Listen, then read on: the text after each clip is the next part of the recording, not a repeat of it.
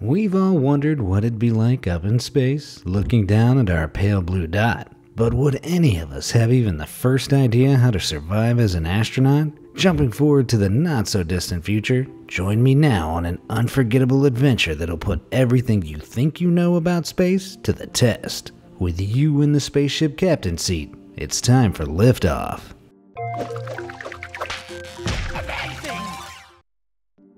Diverting Doom.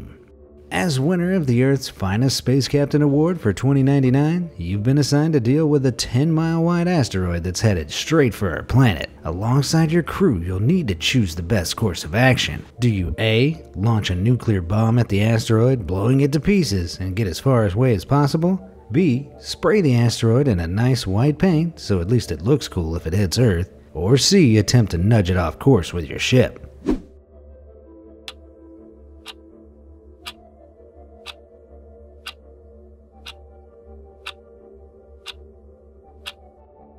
Nudging even a small asteroid with your ship would be a very risky endeavor, even if your ship was designed for that purpose. But pushing a 10-mile-wide asteroid off course in this way would require an extreme amount of energy, not to mention the damage it'd do to your ship. As for the explosive option, the blast would only make more, smaller, but still lethal chunks headed for Earth. After all, even asteroids around 35 meters across can pose a threat to a town or city. The paint job, on the other hand, would trigger something known as the Yarkovsky effect. By using a bright color that reflects light, less of the sun's energy would be absorbed by the asteroid. This energy would instead be reflected in a high enough quantity to produce a force and actually change the asteroid's path. This is a real method that our world's finest scientists have proposed to deal with rogue asteroids. Space pirates. As you venture out further into the solar system, you're suddenly attacked by space pirates. Before long, they're racing alongside you less than 100 feet away. They're preparing their weapons for an attack, so you'll need to act fast before they blow you to cosmic smithereens. Do you A. shoot them with the powerful sideward blaster on the front end of your ship? B. use your weaker sideward blasters on both the front and rear of your ship? Or C. hit them with your nuclear bomb?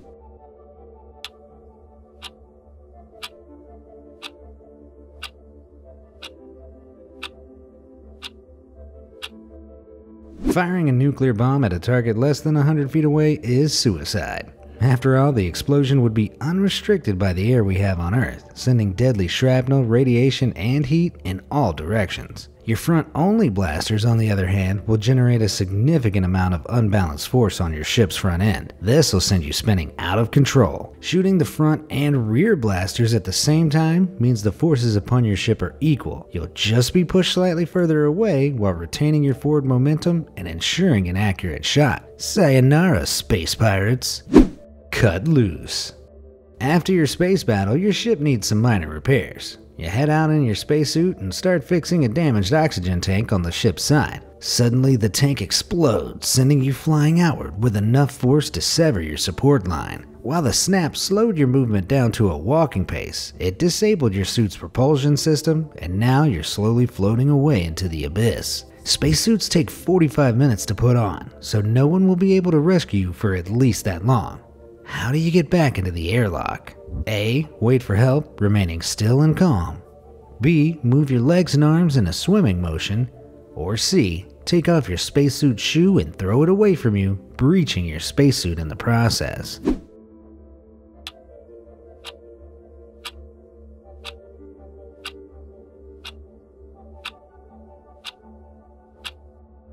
In space, doing nothing for 45 minutes could leave you hundreds, if not thousands of miles away from your ship, bringing your chances of rescue close to zero. Trying to swim would be useless, as there's no medium to push against in the vacuum of space.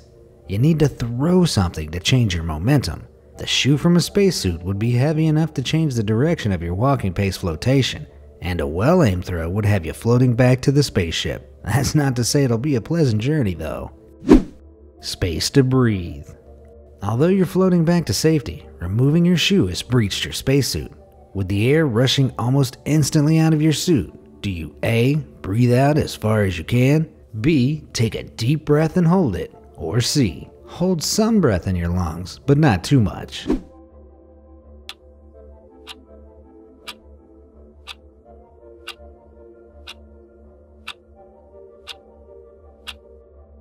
While countless space films would have you believe you'd freeze up or explode in space's vacuum, this is inaccurate. Depending on whether you were in shade or direct sunlight, your foot might experience some freezing or burning, but nothing deadly. The danger is that the vacuum of space will try its best to pull the air out of your body by any means. This can rupture your blood vessels, or worse if you don't help the air leave your body as soon as possible. So your best bet is unquestionably to force it out before space does the forcing for you. Pit stop. After surviving your traumatic near-death experience, you continue your exploration mission, ending up near Jupiter. Unfortunately, more serious issues arise with your ship, and you need to park it up somewhere so you can get out in your suit and fix it. In your area of the solar system, there are three choices. A. The surface of Jupiter. B. The surface of Jupiter's moon Europa. Or C. The surface of a passing asteroid that's traveling at 67,000 miles per hour.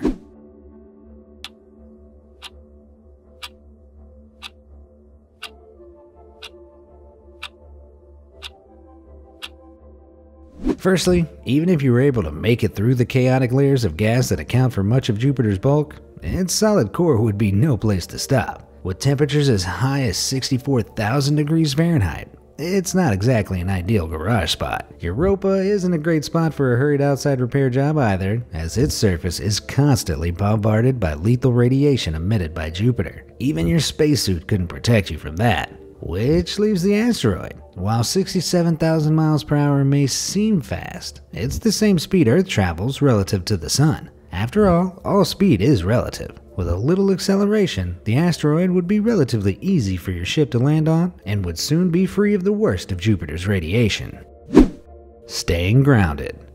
You're all parked up on the 2-mile wide space rock. Pushing off the ship down to the asteroid's surface, you're unexpectedly hurled 30 feet forward in the minimal gravity. As you balance yourself, you realize you've picked up an almost empty oxygen tank and it just ran out. You really need to work on your organization skills. That is, if you make it back to the ship, of course. How do you get back? A. Crawl slowly back to the ship, hoping you don't pass out from lack of oxygen. B. Wait for your crew to suit up and retrieve you. Or C. Utilize the low gravity to jump back to the ship, pushing off the ground as hard as possible.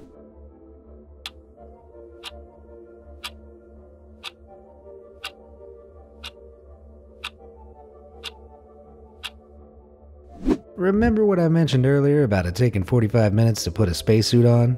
Well, going without oxygen for that amount of time, there's almost no chance you'd survive. As for the low gravity jump, bad idea. The gravity on asteroids can be so weak that moving around without floating off into space is a real challenge. You've experienced the lack of gravity already, leaving your ship, so jumping high would likely mean floating away to your slow, lonely death. The only option is to stay low and pull yourself carefully along. The minimal remaining oxygen in your blood should last, seeing as your life depends on it. Below the belt. Back on the ship, with repairs completed, you decide to begin your return to Earth. But disaster strikes again. You realize there's not enough food to last your crew all the way back to Earth. You only have enough to get to Mars, where luckily you know of a few human bases. But getting to Mars means passing through the asteroid belt between Jupiter and the Red Planet. If you take it slow, you can be more careful, but it'll mean your journey will include 3 weeks without food. Which is the best option? A. Take it slow, risking fatal starvation for both yourself and your crew. B. Select one crew member who will be forced to give up their food for everyone else. Or C. Race as quickly as possible through the asteroid belt without risk of starvation.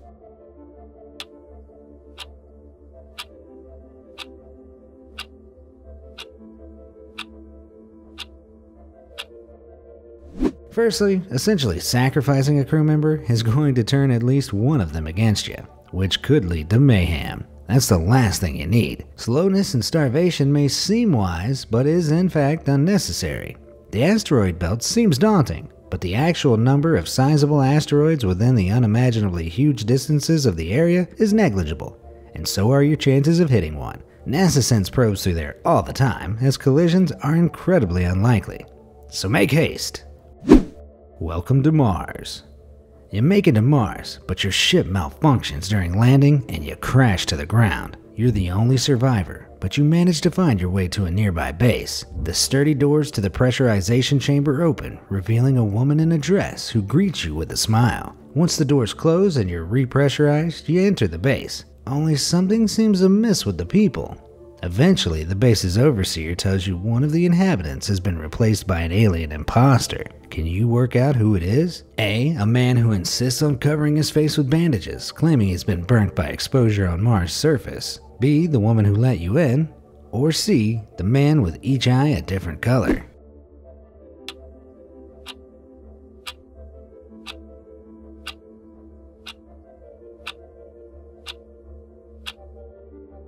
It's possible for a human to have different colored eyes. Just look at the original space oddity himself, David Bowie. The condition is called heterochromia iridis. As for the bandage man, your suspicion as to why he wants to remain covered is understandable.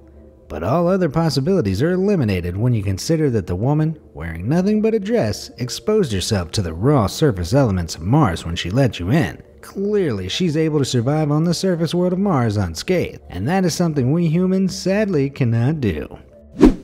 Ticket home. The imposter reveals that she's actually a Martian, part of an ancient underground civilization on the Red Planet. While originally sent to the surface to spy on humans, she's grown fond of them and wants to help you get home. She says she'll allow you to use her personal spaceship if you can solve her one riddle. For this, you'll have to use all your cunning and figure the answer out for yourself. I am found where every end begins, as well as the end of time and space. I am essential to creation, and I surround every place. What am I?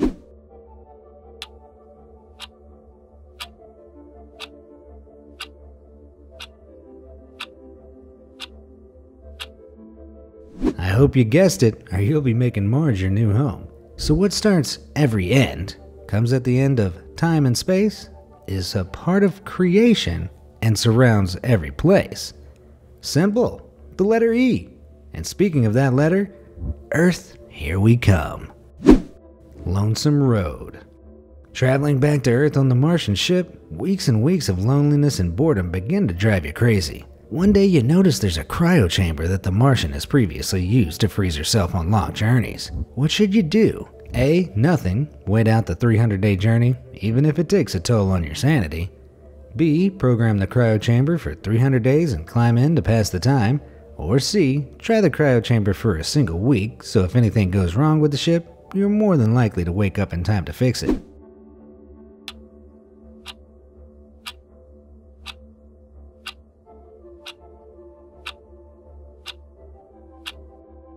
As much as cryosleep seems appealing, there's one small problem.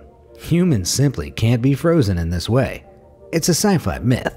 In reality, our cells and bodies are too delicate to withstand freezing of this kind, even for a week. As she already demonstrated, the Martian is able to withstand much harsher conditions, so we can't compare our body's capabilities to hers. And so, without another choice, favoring madness over death, we wait. It's going to be a long ride. Did you make it to the end of this crazy spacebound adventure? And how many of these space riddles did you get correct? Let me know in the comments section below and see how you measured against other space riddlers. Thanks for watching.